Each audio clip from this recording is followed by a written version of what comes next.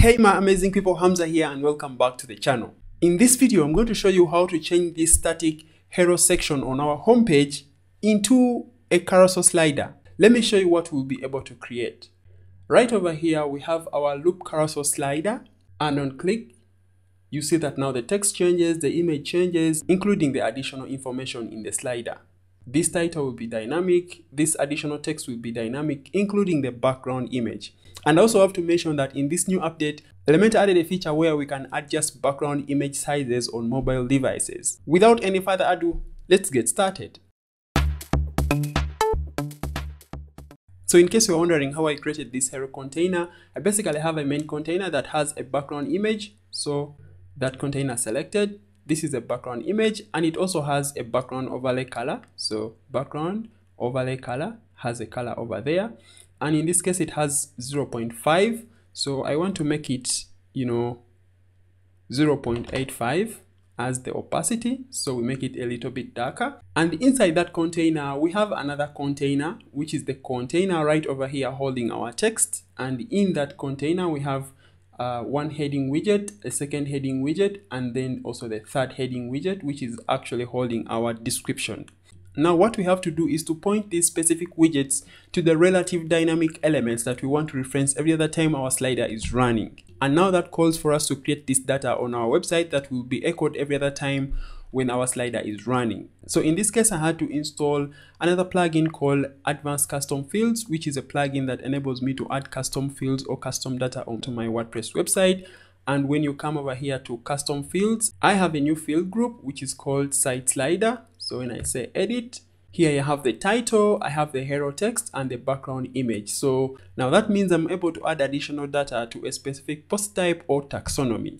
Now in this case, I made sure that all these field groups are referenced to a specific post category, of which that category is a slider. That means that every time I come and add a new post, and once I categorize that post under slider, then WordPress will display the additional custom fields that I added, which includes the title, a hero text, and the background image. Now, the title in this case is referencing to the title right over here, and the additional text is this additional text over here, which here I called hero text.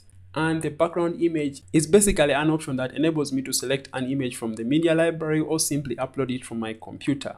Now, when I open up the first slider, in this case, I'll say edit, just to give you an idea of what is happening. And the title of the first slider is called Kanika Bike Repair Shop, with the hero text added and the background image right over here. Now, when we come here on our complete slider, this is the first slider. Every other time someone loads up our website, this is the slider that they are going to be seeing, with the title and the description and also that background image. Now let me show you in our Elementor website how we can reference to that exact data from our custom fields that we just added. Do you want to build professional grade websites with ease? Join my Elementor Pro Bootcamp and unlock the full potential of the page builder. Learn to create stunning websites, maximizing Elementor Pro's dynamic and advanced features in no time. With self-paced learning, lifetime course updates, and unlimited email support, you'll never get stuck without any help. Enroll now and start building your dream website with Elementor Pro. Follow the link on the screen or simply visit bootcamp.gotechug.com. Now back here to our Elementor website, we are going to select the first widget, which is our second heading widget. I'll leave the first heading widget right over here as is because I want it to appear the same on all other sliders. And I will set that the second and the third heading text is set to be dynamic and pointing to our slider data. So what I'm going to do is come over here, select this heading widget, come to dynamic tags. By the option to access dynamic data in Elementor requires you to have Elementor Pro. And in case you don't have Elementor Pro, kindly use my affiliate link right down in the description of this video. And if you use my affiliate link to get Elementor Pro, Elementor gives me a small commission without any extra charge to you, and that way I'm able to create more videos just like this. Now back here on our video, we're going to scroll way down below here and look up for the SEF field. Come back here, click on the range icon, and for the key value, we are going to set this to be title. We will select the second hero heading widget, come to dynamic tags, scroll way down below here to SEF field, and in this case, come back here to the range icon, and now we will select the hero text. Sorry that you're not seeing anything showing up right now, but don't worry about that. We'll get that fixed in a while. Now back here on our main container, we're going to come to style, and under the image option, we're going to choose the dynamic tags feature once again. Come to SCF field, and in this case, we'll select the image field and point to the background image custom data that we added. Now I'll select this container and I'm going to save it as a template. So slider, you can give it any name that you want. Good. Now I'm going to delete this container and I'm going to publish or update my page. Back into our home page, I'm going to add a new container. And in this case, I'm going to come over here to my widgets and look up for the loop carousel. So the loop carousel widget that just came in Elementor, drop it over there. Now here it is going to ask us to choose a template. So in this case, we have to choose a template, and I'm going to say here, create a template.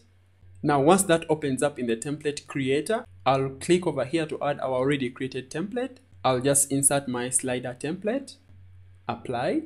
So right over here, our template shows up. First of all, we can choose a preview in case you are not seeing anything showing up. Make sure that you come back over here, select the preview as a post. You can choose from the different posts that you want to show as a preview in this carousel. Under query, make sure that the source is post because we are referencing to the post that we created, and we categorize them under the slider category.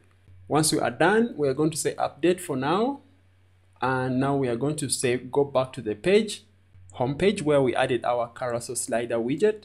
Now let's go ahead and style how we want our carousel slider to look like. You can enable to show as many slides as possible, but in this case we have data for only 3 slides. Under the slide to display option, I want to show only 1 slide, and then slide on scroll, it is only going to be 1 slide at a time when it slides. It's good that we have the equal heights feature, which has been actually missing in Elementor, so this is awesome.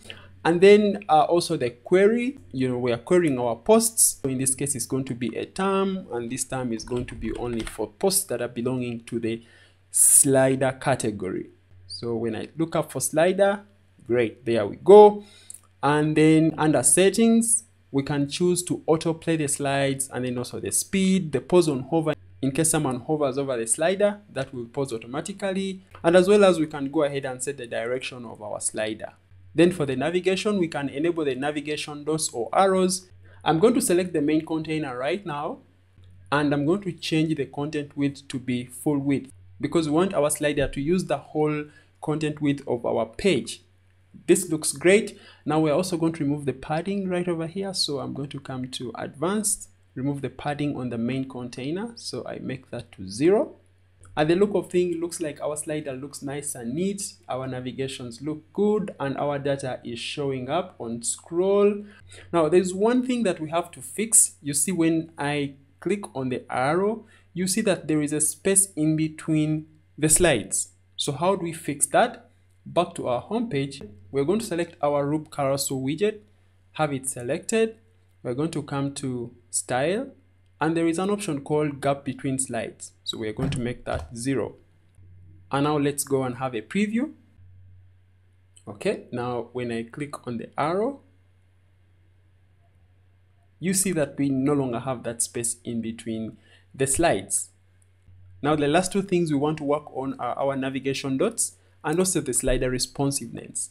So what we're going to do is come here to our pagination, and here we want to use dots, which is down below here. I'll make this to be 35, a little bit big, and also the position is going to be inside, and that's how our slides would look like. We can make changes to the color and all that stuff, but I'll leave it as it is right now.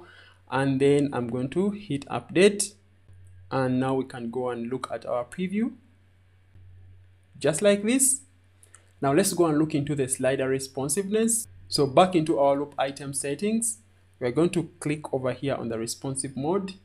Select your tablet or mobile device. I'll select the mobile device first. And once you have your widget's content set here to be responsive, that's it all that you need to do, because now this same template will be simply showed up on your loop carousel and everything will stay responsive. But I wanted to show you one thing, and that is basically the responsiveness for the background image. So with it selected, we are going to select our container. Under the background image, we can choose the image size now, and that we can say we want to show only the medium size. So when I say medium, now that means that your website will not be loading up full-size images on mobile devices, and hence improving your page score. Once that is done, we're going to say update. And now we have a dynamic carousel slider created using the Elementor Pro Loop Carousel widget that just came out in Elementor 3.11.